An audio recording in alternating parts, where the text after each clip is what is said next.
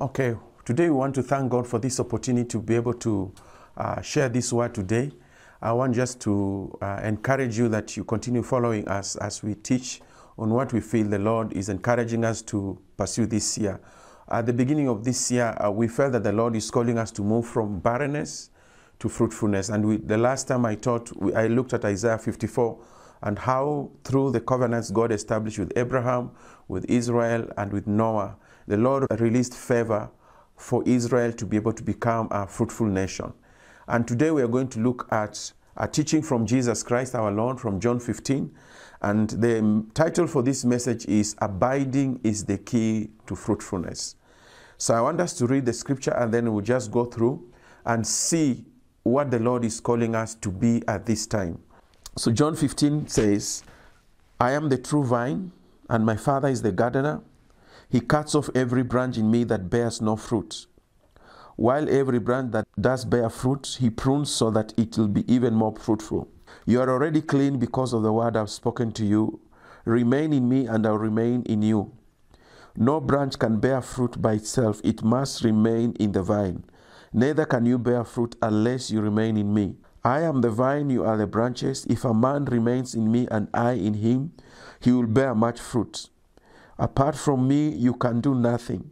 If anyone does not remain in me, he is like a branch that is thrown away and withers. Such branches are picked up, thrown into the fire and burned. If you remain in me, and my words remain in you, ask whatever you wish, and it will be given you. This is to my Father's glory, that you bear much fruit, showing yourselves to be my disciples. Verse 16 it says, you did not choose me, but I chose you and appointed you to go and bear fruit, fruit that will last. Then the Father will give you whatever you ask in my name. This is my command, love each other. So we want to see, let's just talk about the vine tree. There are 7 trees that were special to the nation of Israel. One of them is the vine tree. And the vine tree and the fig tree always represented the emotional health or the spiritual health of Israel. Whenever the trees, the vine tree and the fig tree were spoiled or destroyed, it represented the lowest point for Israel during their time. But whenever they were bearing fruit and people were enjoying the prosperity and the fruit from vines and fig trees, it represented the blessing of God in their lives. Israel was raised up as a nation. If you read Psalms 80, the Lord says, Israel is a vine he removed from Egypt and planted in the land. But because of sin, Israel failed to be able to fulfill her mandate to be a blessing to the nations. And that is until Jesus Christ came. So in John 15, Jesus says, I am the true vine. The Lord is comparing himself to Israel as a nation.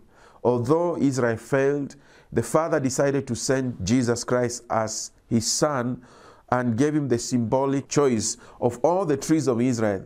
This is the only tree the Lord Jesus confessed that symbolizes him, the vine. And the vine is just like the fig tree. It's a tree that takes many years to grow. It has to be tended, it has to be cared of before it becomes fruitful. And we see in this passage when Jesus says, I am the true vine, he is repeating or acknowledging who he really is before us. Because in the book of John, Jesus reveals himself, I am the light of the world, I am the good shepherd, I am the true vine. So there are these great I ams, which are 7 of them in the book of John, which show that Jesus is fully God. Because the title for I am was the title that was given to God the Father. And Jesus is trying to declare that he is the true vine that has come to bear fruit. And in this passage he says that he's the true vine and the Father himself is the gardener. And the Father is the one who does to work on the true vine to be fruitful. We, all of us, if you are born again, you came to know the Lord Jesus Christ. The Bible says what? You are a branch in the true vine. And Jesus declares this in one of the verses. He says that in verse 3, you are already clean because of the word I've spoken to you. Because you have accepted Jesus Christ as the Lord and Savior, the Lord's word has cleansed you. You have been taken and be grafted into the true vine to become a productive person. Now in this passage, I want us to look at 3 types of branches he mentions. Now, this represents believers. The first one is the fruitful branch. In verse 2, it says, every branch that bears fruit, he prunes it that it may bear more fruit. When we start bearing fruit, the fruit of Christ-likeness, the fruit of good works that flow from the Lord that touch the lives of other people, the fruit of holiness and purity, the fruit of disciple making, making ourselves, reproducing our own kind by discipling people, the Father will come and do what? And prune us so that we become more fruitful. Now, in this passage, it mentions 4 stages of fruitfulness. It mentions no fruit, fruit, more fruit, and much fruit.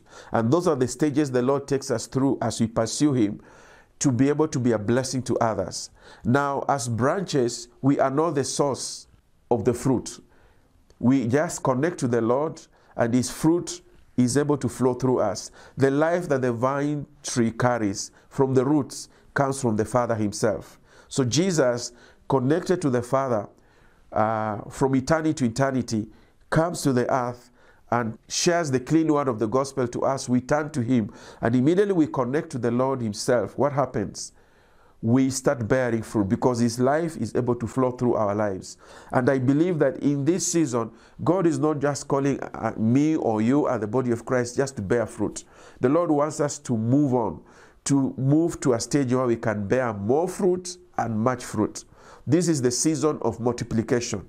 But the key to be able to multiply and bear much fruit, as we see in this passage, we have to learn to abide in the Lord.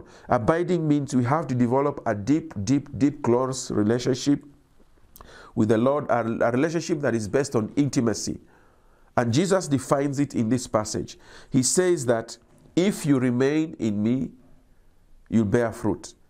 But you know, this is how it works practically. When we believe in Jesus Christ, I want you to follow me carefully.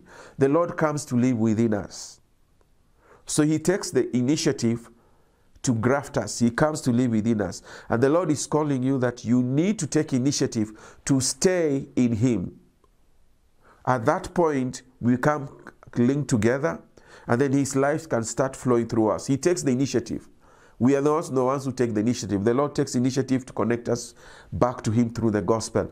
But we have to make sure we commit ourselves to remain in Him. And He says in verse 7, how do you remain in Him?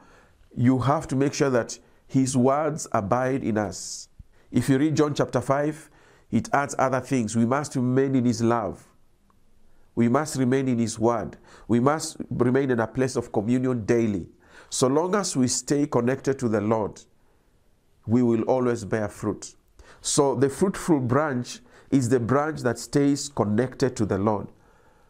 But as you stay connected to the Lord, to bear more fruit, to move from 30-fold, 60-fold to 100-fold, to bear much fruit, the Lord has to prune us.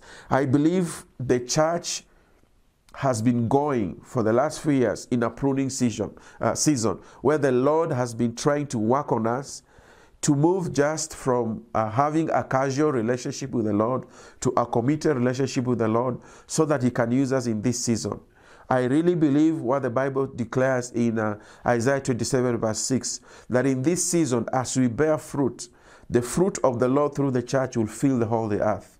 The Lord is determined to make sure that the church fills the whole earth with fruit in every people group, in every language group.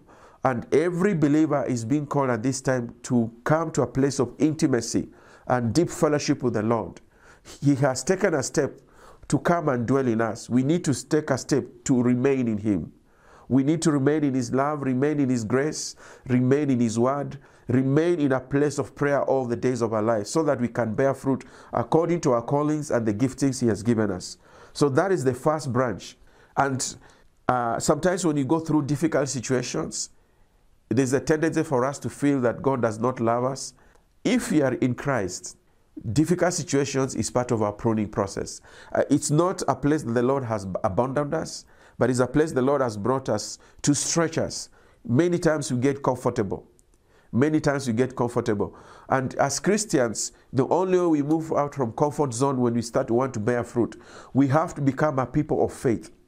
The Bible says without faith, we will never please God. When we become people of faith, the faith goals we have in our lives will manifest in goals. We stretch out for the Lord.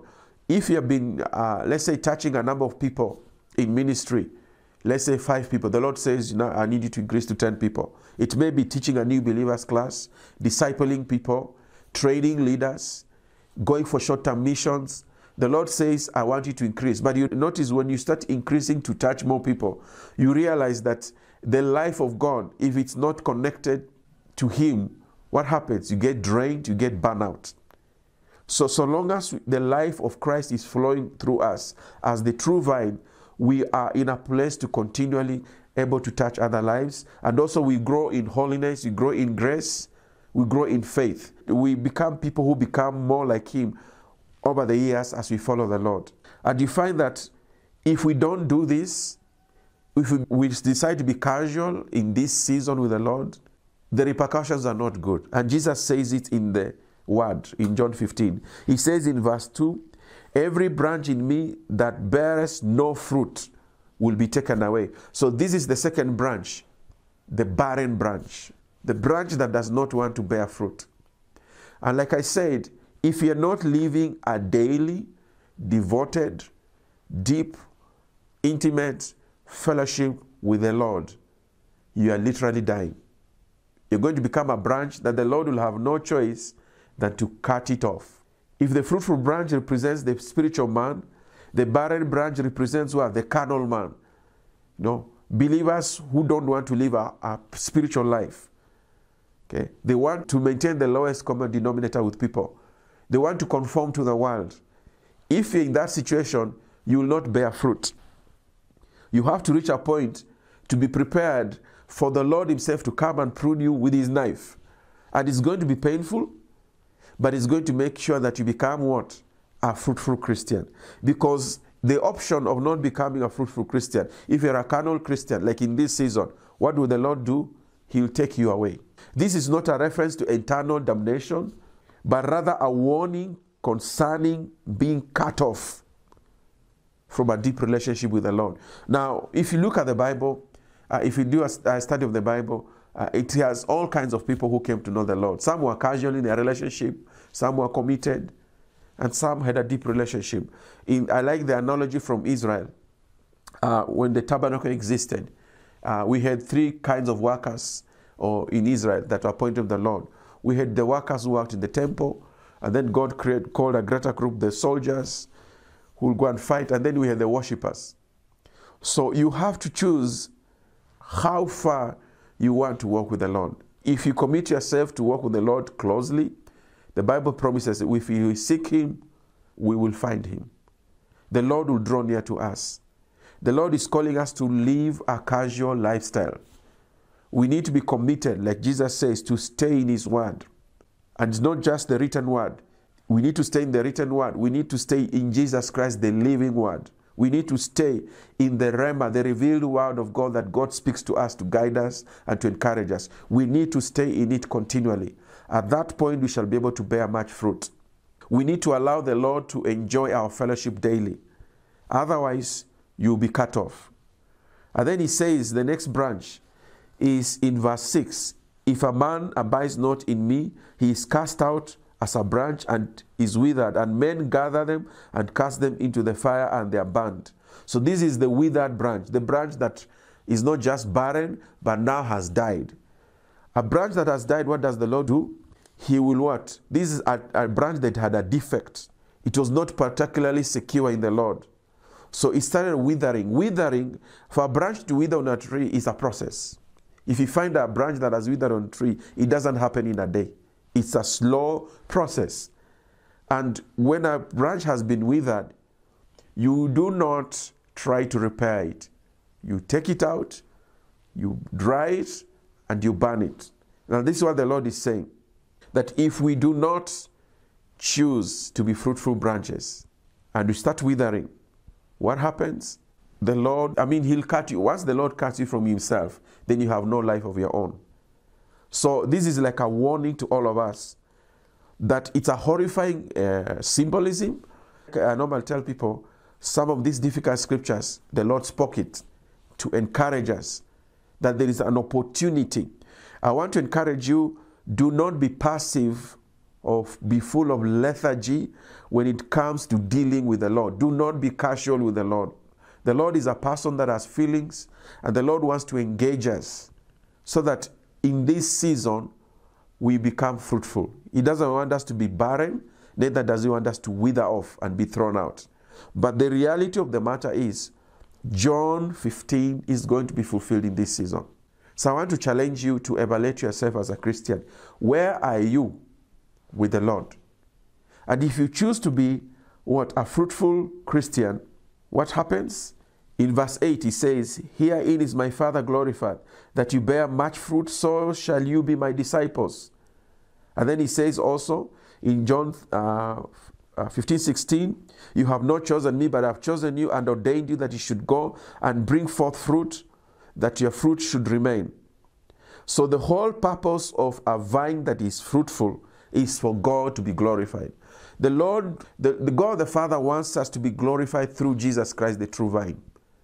It brings so much pleasure and glory to God when we are a fruitful Christian. And he says in this passage, we are supposed to glorify him and enjoy him forever. I'm talking about productivity, our good works that come from the presence of the Lord, but also fruit that reflect his character, his goodness, his grace, his mercy, his judgments, so that we become a living epistle that can fill the earth, so that no one in these last days will have an excuse to say they don't know the Lord. The Lord is determined in this season to flow through the church. The Lord is bringing us to a season, John 15 teaches, a season of having a deep union with him. This deep union will lead to great fruitfulness. But another thing he says, it's not just the issue of being a disciple. A true disciple will always bear fruit because they're obedient. But another thing he says in John 15:16, that you should go and bring forth fruit. And this one is talking about Christian apostleship. Every Christian is a sent person to your sphere of influence. So we have the fivefold ministry, the apostles, prophets, evangelists, pastors, and teachers. The fivefold ministry was designed to produce according to their kind. So a good example, pastors teach us how to care for each other because they are called to shepherd the flock. Teachers teach us how to be grounded in God, Jesus Christ, the truth, and the true doctrines of God. Evangelists are supposed to teach us to reach out to the lost. They carry the passion for the Lord. Prophets, their primary ministry is not just to prophesy. Prophets are called to teach us how to hear God. The body has to hear God. Apostles are called to teach us how to go out. Apostles create structures that help people to go out. They are the sent ones of the Lord. So Christian apostleship is not just for the apostles. They are the equippers and trainers. But Jesus says here, once you have become fruitful, you need to go out and bear much fruit, and their fruit should remain. And your fruit can be through evangelism, discipling people, training leaders, equipping people in the areas God has called you, in the marketplace, so that there is multiplication. Produce according to your own kind. There are at least 27 spiritual gifts in the Bible. All of them we are supposed to equip people like our own kind. So if you are called to hospitality, equip people in hospitality. If you are called to the ministry of showing mercy, equip people who can show mercy. And not just spiritual gifts, maybe in the callings. Maybe you are called to be an author. You have been a very successful author. The Lord is calling you to teach other people to be successful authors. Maybe you are a good public speaker. Take initiative, train others in the areas you have succeeded. That's what the Lord is saying. Go out and bear fruit. This is very important. Do not stay where you are. It is time to go out and bear fruit according to the kind that the Lord has invested in you. If you are called, let's say if you flow in the gift of wisdom or the spirit of wisdom, it's time to go out and teach people how to cooperate with the spirit of wisdom, the spirit of understanding, because everything the Lord has deposited in our lives, he demands fruit. And the fruit he's talking about is producing according to our own kind, according to the power of the Holy Spirit. Jesus decided as the body. We're going to look at that in the future. As the body, not every part of the body can do the same thing. But he decided through the body, he can express his fullness. So for some people, Jesus will express mercy, showing mercy. For some people, Romans 12, he shall express being generous. For some people, he shall express evangelism. For some people, he express prophetic ministry. We are not called to be one tree. We are called to be all kinds of trees that the Lord wants us to fill the earth, so that the earth will be filled with the fruit of the Lord through Jesus Christ. So I hope God has spoken to your heart. I want you to go seek the Lord. If you don't know your calling, what the Lord has called you, number one, ask the Lord. Just ask the Lord, why am I here? Why was I born? And then start reaching out to disciple people in your area of calling and gifting. If you don't know, talk to prophetic people around you who know how to hear God. Most times they will tell you what you are called to do. And then start taking the first step. The first step you need to take to be fruitful this season, like I said, is not to run out and do those things. Is to abide. Is to stay in the Lord. So you come to a deep communion that the Lord can release his life through you. And then you can go out and do what he has told you in that place of communion. So God bless you. I pray that the Lord has blessed you. I want us to pray together. Lord, we just want to thank you that Jesus Christ is the true vine and that you have called us to be branches. He's the one who holds us so that the life of God will flow through us and bear fruit according to the callings and the giftings he has given us. Lord Jesus, help us to have a deep communion with you through the power of the Holy Spirit. Help us to know your nature. Help us to know your character. Help us to know your heart. Help us, may your mind become our mind in this season. Lord, we pray for a deep fellowship with you. Help us to take time to develop a deep fellowship with you in this season. So that, Lord, from that place of communion, we can go out and work the works of God and demonstrate your character to many others. We thank you and we praise you in Jesus' name. God bless you. See you next time. Amen.